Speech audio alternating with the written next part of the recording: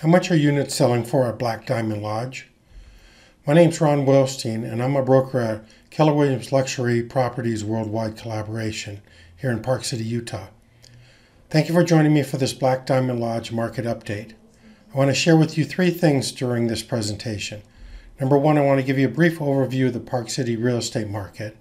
And then I'm going to ask my colleague Doug Olmstead to come in and share with you about recent sales and prices at Black Diamond Lodge. And then finally, I want to share with you why now may be the right time to sell. Okay.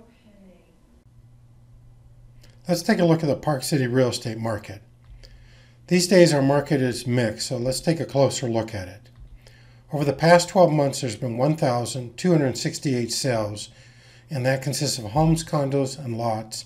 This is all real estate brokerages combined, and that is down 59 sales or 4% from the same 12-month period the year before. This graph here shows us homes, condos, and lots with a year-to-year comparison, with the red bars representing the time period of October 2018 through September 2019, and the silver bar represents the 12 months before that.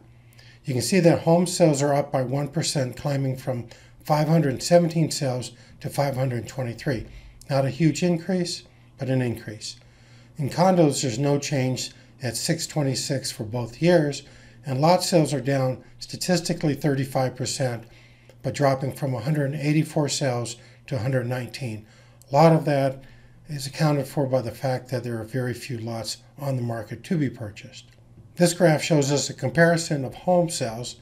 This time I've broken it into Park City and the Snyderville Basin, with Park City home sales increasing by 12% from 160 sales to 179. We see a decline in the Snyderville Basin from 357 sales to 344. Here we're looking at condominiums, and a decrease, fewer sales by 5% from 333 to 318 in the city limits, but in the Snyderville Basin up by 5%, climbing to 308 sales from 293 the previous year. In vacant land, we see a decline from 36 sales to 20, and again, keep in mind, very few lots for sale, particularly in the city limits, but a 38% decrease. A decline also in the Snyderville Basin by 35% from 152 sales to 99.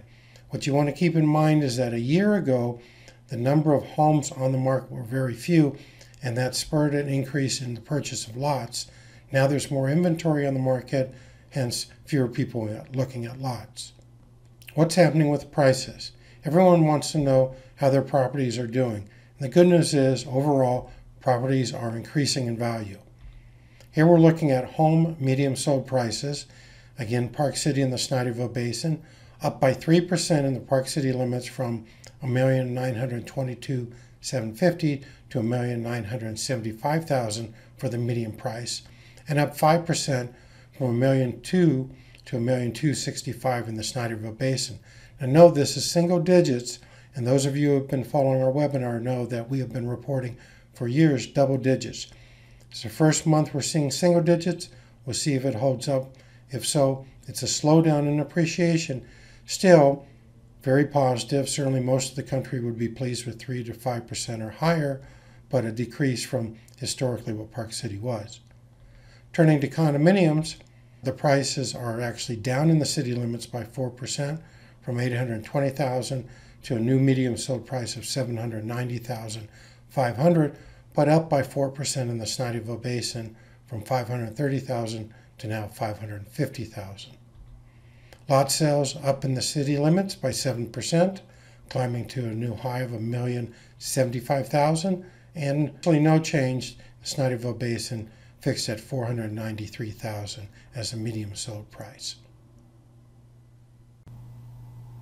Let's go ahead and take a deeper look into what's been going on in the Black Diamond Lodge real estate market. Sales in Black Diamond Lodge are up with 3 sales during the previous 12 months, with none the year prior. Here you can see that graphically with 3 sales. One thing we do consider when analyzing properties in Black Diamond Lodge is the absorption rate. Now, the absorption rate helps us forecast how long the condominiums currently on the market are likely to sell in the future based on how many condominiums sold in Black Diamond Lodge during the previous 12 months. Now, the National Association of Realtors tells us that a balanced market, that of equal sellers and buyers, is 6 months, and in a resort town such as Park City, it's actually 9 months. Now, Black Diamond Lodge units are selling at a pace of 1 sale every 122 days, and there are currently no Black Diamond Lodge units on the market. You can see from what I said earlier about the absorption rate. Obviously, if 1 or even 2 did hit the market at the same time, the current real estate market would still favor the sellers at this time. Selling prices in Black Diamond Lodge have ranged from $3,200,000 all the way up to $4 million. This makes the median sold price $3,780,000, and they've been selling for an average of 82 days on the market. Now, if you'd like to know the details of what's been recently selling in Black Diamond Lodge, Ron is going to come next and show you how you can get that information whenever you would like. If you're interested in sold information on a particular neighborhood or condo project, just go to our website, BuyParkCity.com, and at the top choose the Market Info tab. Go down, there's 3 circles here, choose the one on the right, Market Report. It will take you to this screen, and here you'll see click here to receive sold data. Simply choose that button. This box will open here, and I've already pre-selected it. Email me sold data on the neighborhood or condo project listed below. In this blue box, simply put in your address or your subdivision name or your condominium name, complete your contact information and hit submit, and we will contact you and get you that sold data right away.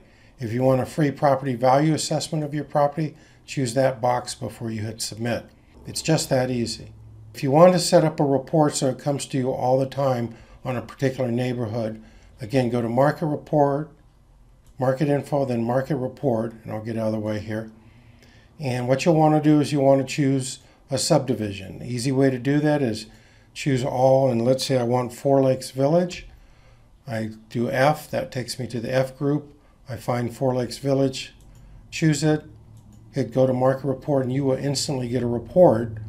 It will give you active listings and pendings. You can choose any one of these and it will open up the listing for you to look at it more carefully.